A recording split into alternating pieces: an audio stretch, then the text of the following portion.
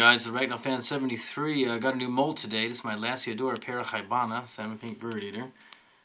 I actually had a broken fang. I'm not sure how it did that. I don't know if it was trying to chew on the enclosure and trying to get out, or what in the world. But now the fang is like new.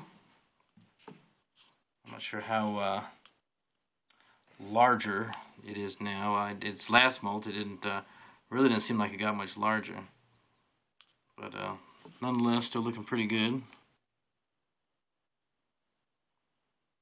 Alright guys, take care, just letting you know what's going on.